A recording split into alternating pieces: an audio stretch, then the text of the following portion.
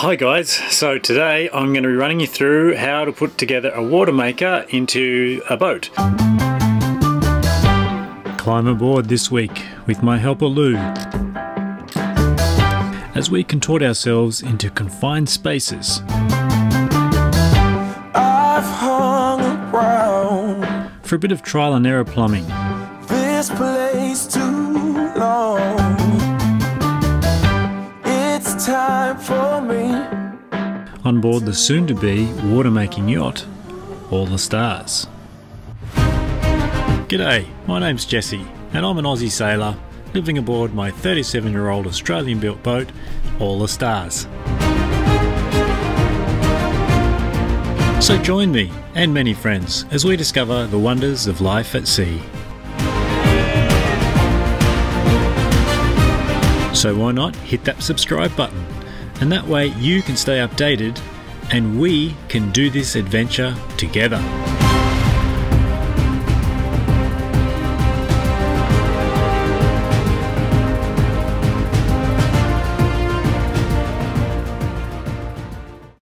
Hi guys, Jess here on All the Stars. So today I'm really excited. I'm going to be showing you how to assemble a water maker, which is basically a seawater desalinator.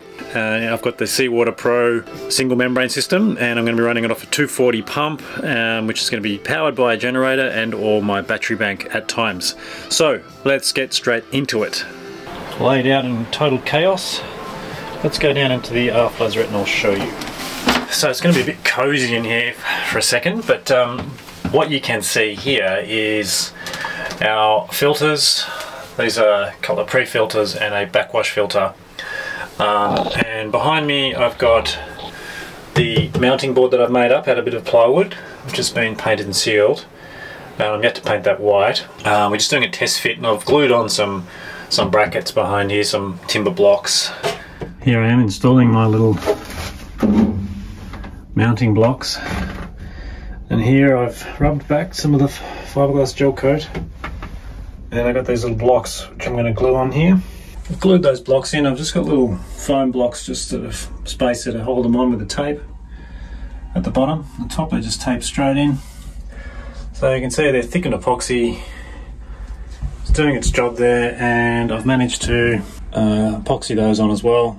We've screwed them into place. The screws will hold it while the glue goes off. So I'm just going to screw this panel on so it can come off when it needs to.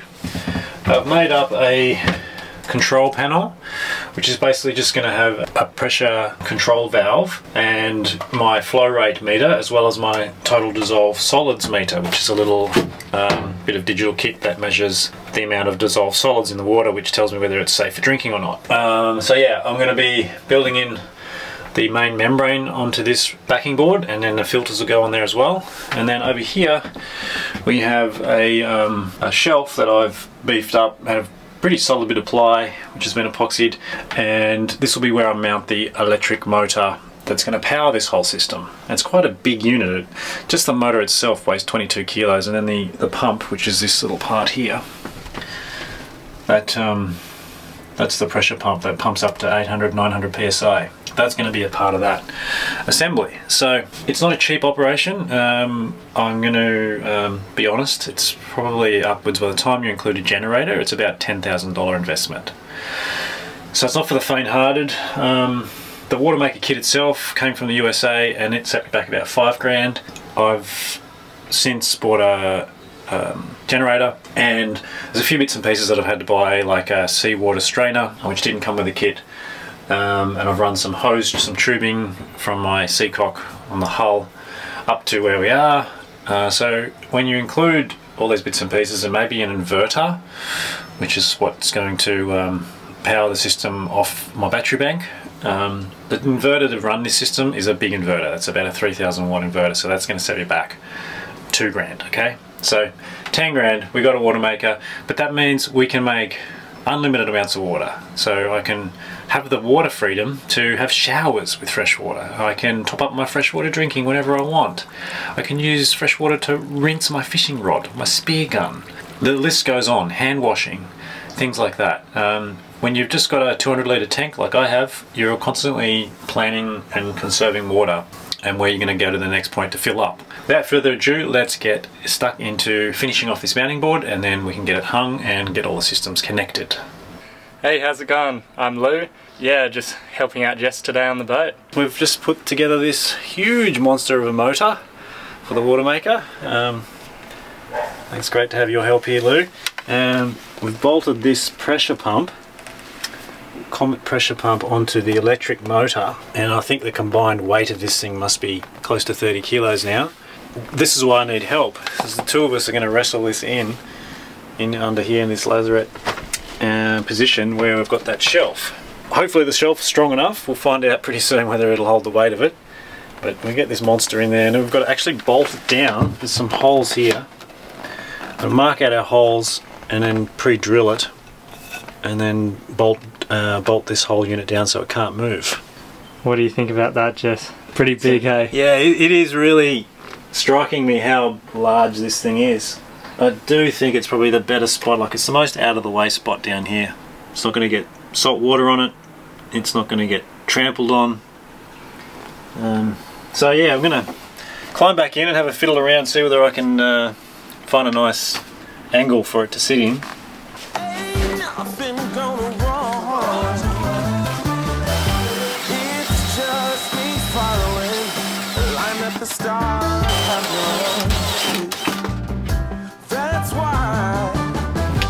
Might try and elongate these holes a little bit just to so it fits. Yep. Messy bugger.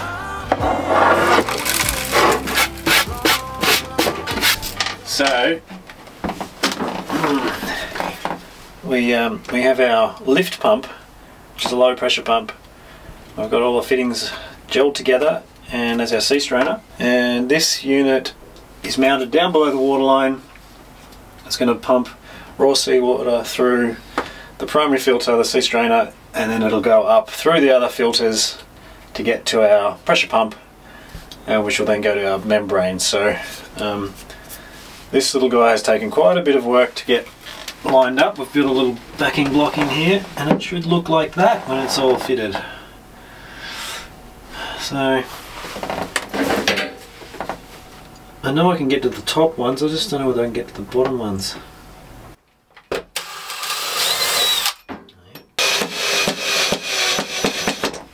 Two. Oh, it's good for now. Temporary. So that's my mock-up here.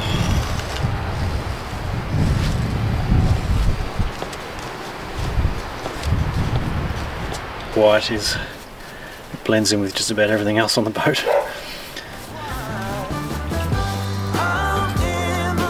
With our mounting board and parts all painted up shiny white, it was time to put it all together.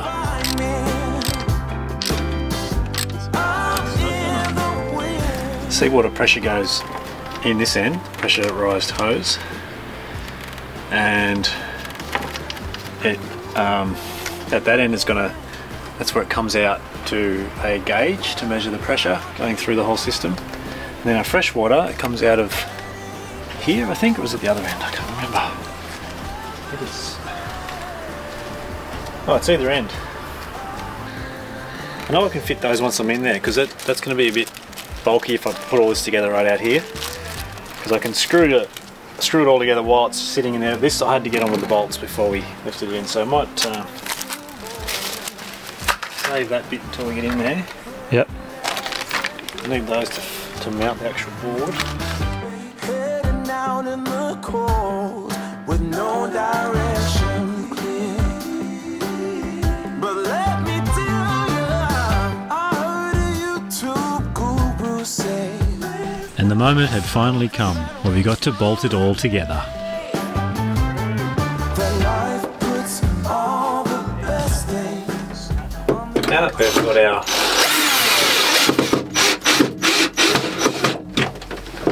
that we've got our mounting panel in here, we can start mounting things on it, Lou. Beautiful. We can put these filters on. All 316 stainless.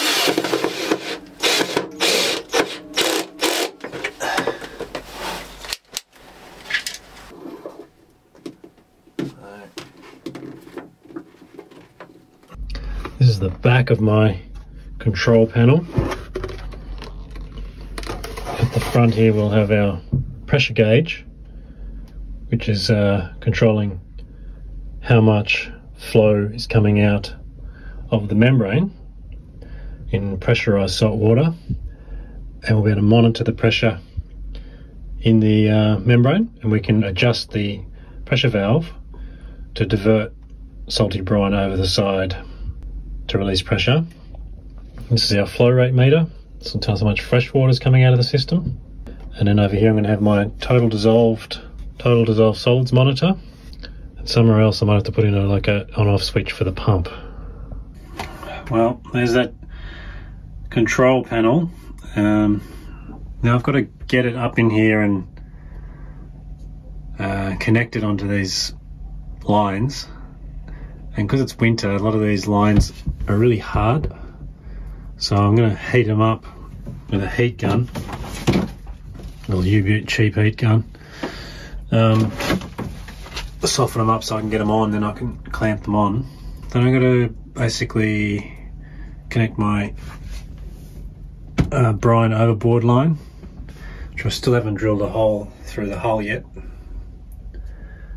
But just to test run it, just to get water in it, fresh water, I can put that into a bucket at that end. I just need to get a fitting.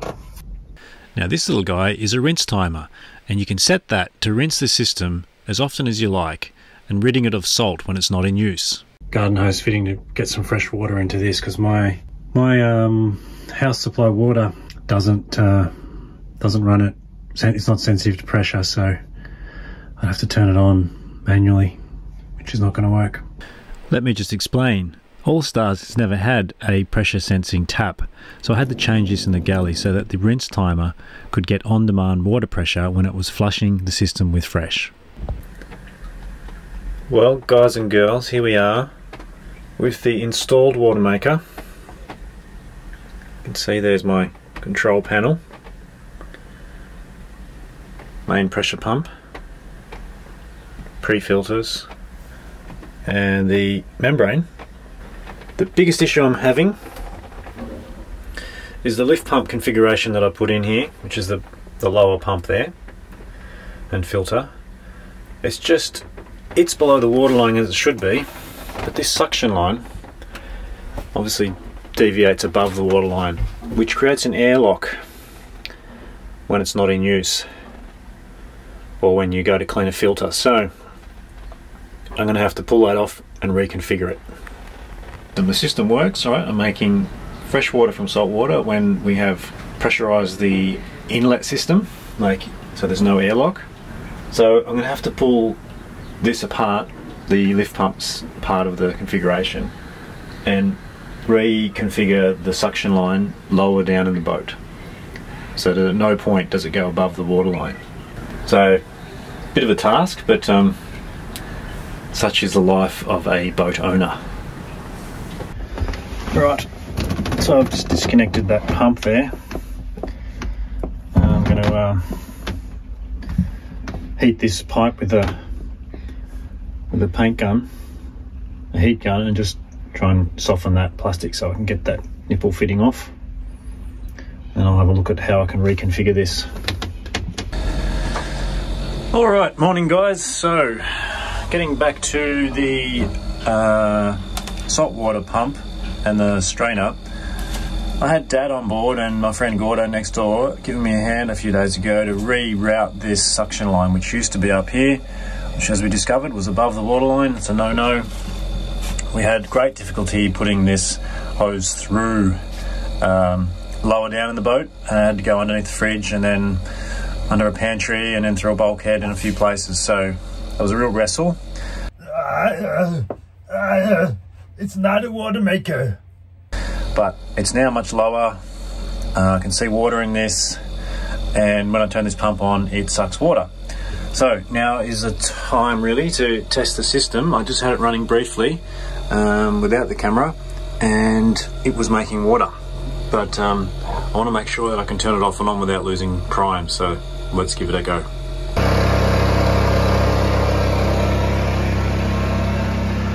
So I've got the generator going because I want to be able to run the system as it should be running with the generator rather than using shore power.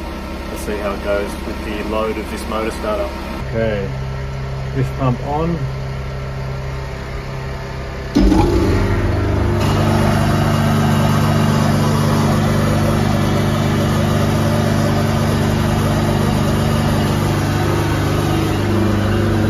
And like all good projects, there was a lot of learning going on very quickly, as I was learning how to switch the unit on and off.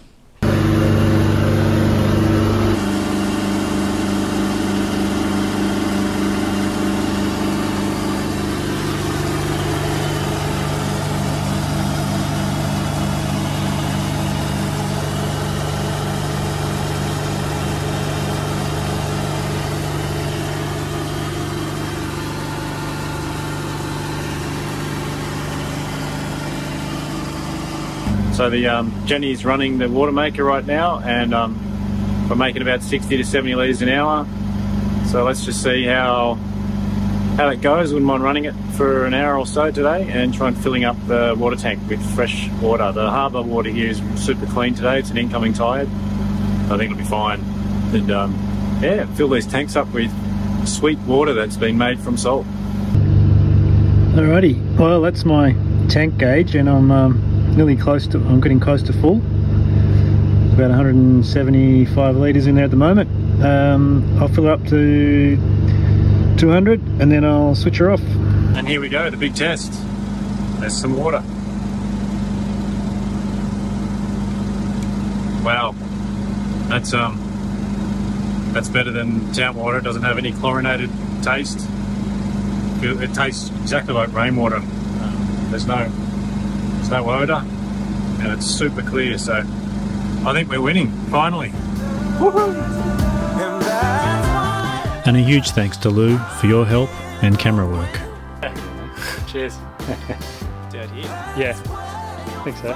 It's a bit crazy. That makes sense. And as always, a huge thanks to you for your support. Long